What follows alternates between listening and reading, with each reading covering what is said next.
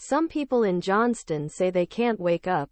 Hosts at the Belfield Drive once again stuck at their homes on Wednesday due to flooding from the Pocasset River. The NBC 10 News and its neighbors said the water came down to about 1 foot and returned on Tuesday. Four-wheeled skiing and rescue vehicles Belfield Drive residents used something other than cars to pass through the floods.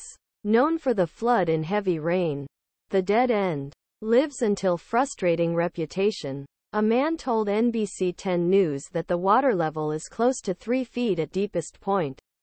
In August 2021, the authorities, but it didn't work. The NBC 10 News asked Jeremy Hecker what his message would be.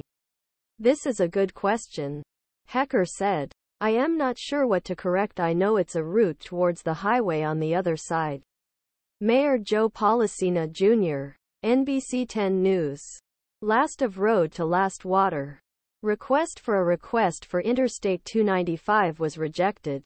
In addition, Mayor said that town used military Humvees to serve employees to Briarcliffe Manor, a assisted life facility at former Pocasset Road. West Warwick's first intervention teams helped to evacuate the residents in that town on Wednesday morning.